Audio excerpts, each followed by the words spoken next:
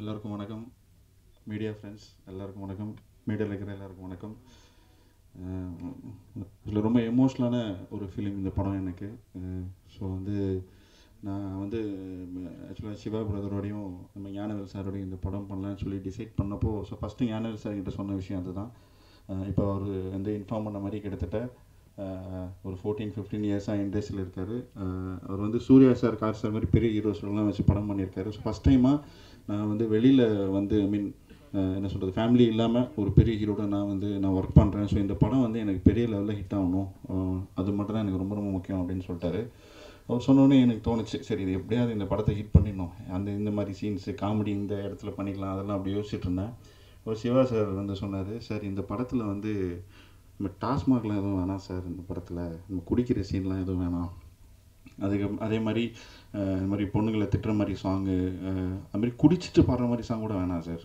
First குடிக்கிற சீனும் வேணாம், சாங்கும் வேணாம், குடிச்சிட்டு பாடுற மாதிரி சாங்லாம் வேணாம், அதெல்லாம் இல்லாமல் ஒரு க்ளீன் என்டர்டெயின்மெண்ட்டாக ஒரு படம் ஒன்று பண்ணலாம் சார் அப்படின்னு சொல்லி ஒரு விஷயம் சொன்னார். ஸோ இந்த ரெண்டு விஷயந்தான் இந்த படம் ஆரம்பிக்கும் போது என் மைண்டில் இருந்துச்சு. ஸோ கண்டிப்பாக இது ஒரு பெரிய என்ன சொல்கிறதுனா, இதை ஒர்க் அவுட் பண்ணி இதை என்ன சொல்கிறது சக்ஸஸ்ஃபுல்லாக பண்ணியிருக்கேன் நான் முழுசாக நம்புகிறேன். ஏன்னா இன்றைக்கி படம் பார்த்தவங்க நிறைய பேர் சொன்னாங்க, உங்கள் படத்திலே இதெல்லாம் இல்லாமல் ரொம்ப ரொம்ப ஜாலியான ஒரு படமாக இருக்குது, ஒரு என்டர்டெய்னிங்கான படமாக இருக்குது அப்படிங்கிறது சொன்னாங்க. அது உண்மையிலேயே ரொம்ப சந்தோஷமாக இருக்குது.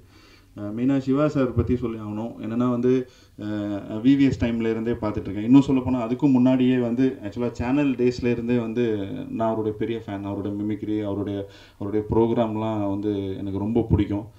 அப்போயே நான் அவருடைய ஃபேனாக தான் இருந்தேன். இன்றைக்கி மானிட்டரில் அவர் டைரக்ட் பண்ணும்போது, அவர் பெர்ஃபார்ம் பண்ணி பார்க்கும்போதும் அதே ஃபேன் மூமெண்ட் இருக்குது எனக்கு, இன்னமும் இருக்குது. அவர் ஒரு ஒரு ஒரு சீனை எப்படி எக்ஸிக்யூட் பண்ணி அதை எவ்வளோ அழகாக பெர்ஃபார்ம் பண்ணுறாரு, அதே மாதிரி அவரோட கோ ஆக்டர்ஸுக்கு எவ்வளோ ஸ்பேஸ் கொடுக்குறாரு, அதெல்லாம் எனக்கு ரொம்ப ரொம்ப முக்கியமான விஷயம். ஆக்சுவலாக இந்த படத்தில் இவ்வளவு ஆர்டிஸ்ட் இதுக்கு முக்கியமான காரணம் என்னென்னா, அவர் என்ன சொன்னார்னா, நம்ம எல்லாருக்கும் ஸ்பேஸ் கொடுக்கலாம். இப்போ நம்ம ஒரு ஆக்சுவலாக நான் தான் ஃபுல் அண்ட் ஃபுல் இருக்கணும்லாம் கிடையாது, எல்லாருக்குமே ஸ்பேஸ் கொடுக்கலாம் அப்படின்னு சொல்லி நம்ம பேசணும். ஸோ நிறைய விஷயங்களை மாற்றிருக்கோம் இந்த படத்தில். என்னோடய ஸ்டைல் ஆக்சுவலாக ஒரே ஒரு காமெடின்னு இருக்கும் என்னோடய படத்தில். ஆக்சுவலாக சந்தான சார் எல்லா படத்துலையும் பண்ணியிருந்தார். ஸோ இந்த படத்தில் ஆக்சுவலாக 3-4 பேர் இருக்காங்க. அது எல்லாருமே லீடிங்கான ஆளுங்களாகவே இருக்காங்க. யோகி பாபு சார் இருக்கார், ஒரு சதீஷ், அப்புறம் ரோபோ சங்கர் அண்ணன், அதுக்கப்புறம் இவர் தம்பிராமையா சார் இருக்கார். ஸோ எல்லாருக்குமே ஒரு ஸ்பேஸ் கொடுத்துருக்கோம். எல்லாருக்குமே அவங்க பெர்ஃபார்ம் பண்ணுறதுக்கு ஒரு ஸ்பேஸ் நாங்கள் கொடுத்துருக்கோம். ஆக்சுவலாக ஞானவேல் சாருக்கு நான் ஒரு பெரிய பெரிய தேங்க்ஸ் சொல்லணும். ஏன்னா இந்த படத்தில் பிரம்மாண்டம் அப்படின்னா அதுதான் பிரம்மாண்டம். ஏன்னா அவ்வளவு பெரிய என்ன சொல் லீடிங்காக எல்லாம் பிஸியாக இருக்கிற ஆர்டிஸ்ட் இவங்க எல்லாருமே ஒரே படத்துக்குள்ளே கொண்டு வருதுங்கிறது ஆக்சுவலாக உண்மையிலே ரொம்ப பெரிய விஷயம். ஆக்சுவலாக அதுதான் பிரம்மாண்டம். ராதிகா மேம் இருக்காங்க. ஸோ எல்லாருமே இந்த படத்தில் அக்காமடேட் பண்ணது தான் இந்த படத்தோட ஒரு பெரிய பேக்கேஜ். அதுக்கு ஞானவேல் சார் பெரிய லெவலில் எனக்கு சப்போர்ட் பண்ணார். நான் சொன்னேன், இந்த மாதிரி இவங்கெல்லாம் இருந்தால் நல்லாயிருக்கும் சார் இந்த படத்தில் அப்படின்னு. சரி ஓகேன்னு சொல்லி எனக்கு அது பண்ணி கொடுத்தாரு. ஸோ அது ஆஸ் ஏ ப்ரொடியூசராக எனக்கு பண்ணது ரொம்ப பெரிய விஷயம். ஏன்னா ஒரு படத்தில் என்ன சொல்கிறது, ஒரு காமெடியன் இருப்பாங்க, அவங்க தான் த்ரூ அவுட்டாக இருப்பாங்க. ஸோ அவங்களுக்கு அவங்கள அக்காமடேட் பண்ண முடியும். இதில் எல்லாருமே அக்காமடேட் பண்ணியிருக்கோம். ஸோ அது ரொம்ப பெரிய விஷயம். எல்லோரும் அவங்களோட பெஸ்ட்டு கொடுத்துருக்காங்க. அவங்க ரோபோனை இங்கிலீஷ்லாம் செம்மையாக பேசியிருக்காரு படத்தில். ஸோ அவரோட இங்கிலீஷே கேட்குறதுக்கே அவ்வளோ நல்லா இருக்குது. அது மாதிரி யோகி பாபு ஆக்சுவலாக சிவா இப்போ உட்காந்து பேசிகிட்டு இருக்கும்போது சொன்னால் ரொம்ப ஸ்பான்டேனியஸாக பெர்ஃபார்ம் பண்ணுற ஒருத்தர். ஸோ அவ்வளோ ஸ்பான்டேனியஸாக பெர்ஃபார்ம் பண்ணியிருக்காரு. அதுமாதிரி சதீஷ், அவரோட பஞ்சஸ்லாம் ஒர்க் அவுட் ஆகிருக்கு படத்தில். அது ராதிகா மேம் என்ன சொல்கிறது, அவங்களோட எக்ஸ்பீரியன்ஸ் உண்மையிலே ரொம்ப பெரிய விஷயமா இருந்துச்சு. ஆக்சுவலாக என்ன சொல்கிறது, ரொம்ப ரசிக்கிற மாதிரி நிறைய கற்றுக்கிற விஷயங்கள் நிறைய இருந்துச்சு. ஏன்னா அவ்வளோ வருஷமாக நடிச்சிட்ருக்காங்க, நிறைய விஷயங்களை ஹேண்டில் பண்ணிருக்காங்க. ஆக்சுவலாக அவங்க அவங்களுடைய சீரியல்ஸு ப்ரொடக்ஷன்ஸ் எல்லாம் இருக்குது. அதெல்லாம் தாண்டி அவங்க என்ன சொல்கிறது, ஆக்ஷன் சொன்னோன்னே ஒரு மூடு, அந்த சேஞ்ச் ஓவர் இருக்குது. அது உண்மையிலே என்ன சொல்கிறது ரொம்ப ஆச்சரியமாக இருந்துச்சு ஸ்பாட்டில் பார்க்குறதுக்கு. ஸோ அவங்களோட ஒர்க் பண்ணது எல்லாமே ரொம்ப நல்ல எக்ஸ்பீரியன்ஸ் இந்த படத்தில். அதுமாதிரி ஹிப்ஹாப் ப்ரோ, அவர் என்ன சொல்கிறதுனா, அது ஞானவேல் தான் தேங்க்ஸ் சொல்லணும். அவர் ரெஃபர் பண்ணியிருந்தார் ஃபஸ்ட்டு, நீங்கள் அவர் போய் மீட் பண்ணுங்கள் நல்லாயிருக்கும் அப்படின்ட்டு. எனக்கு அவரோட மீசை முறுக்கு எனக்கு ரொம்ப பிடிச்சிருந்தது. ஸோ நான் போய் அவரை பார்த்தேன். ஆக்சுவலாக சிவாவுக்கு தனி ஒரு சாங் ரொம்ப பிடிக்கும். ஆக்சுவலாக அவரோட ஃபேவரேட், அவரும் சொல்லிட்டு இருந்தார். ஸோ அப்படி தான் இவர் உள்ளே வந்தார்.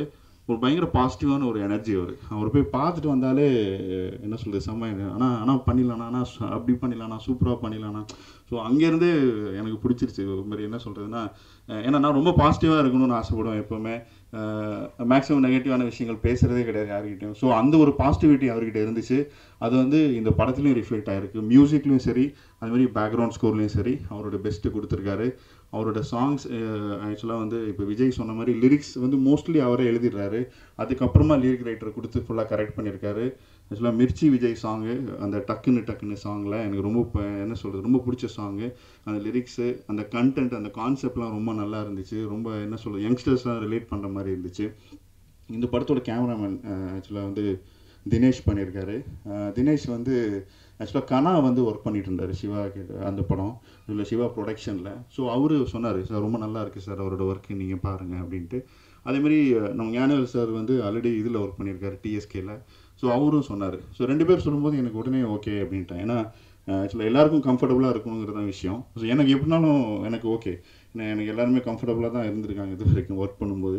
ஸோ தினேஷ் ப்ரோ வந்து பார்த்தோன்னே ரொம்ப பிடிச்சிருந்தது. அவரோட ஒர்க்கெல்லாம் எனக்கு அவ்வளோ பிடிச்சிருந்தது. ஸோ என்ன சொல்லணும், ரொம்ப ஜாலியாகவே ஒர்க் பண்ணோம் ஸ்பாட்டில்.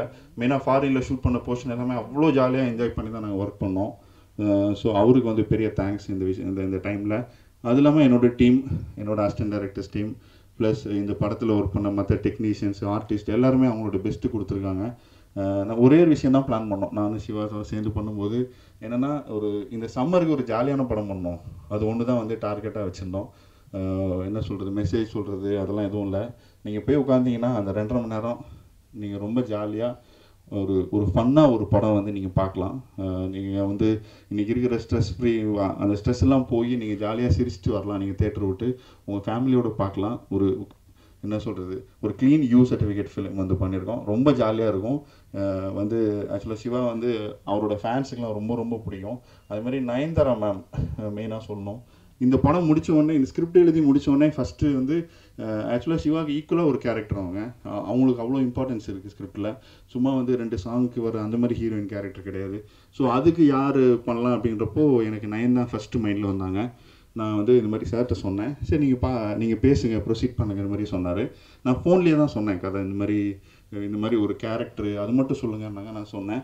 ஸோ அவங்களுக்கு ரொம்ப பிடிச்சிருச்சு, நான் பண்ணுறேன்ட்டாங்க. அது வந்து ஒரு பெரிய விஷயம். என்ன சொல்கிறதுன்னா, அவங்க ஒத்துக்கிட்டு, ஏன்னா அவங்க இப்போ வந்து மெயின் லீடாக நிறைய பண்ணிகிட்ருக்காங்க.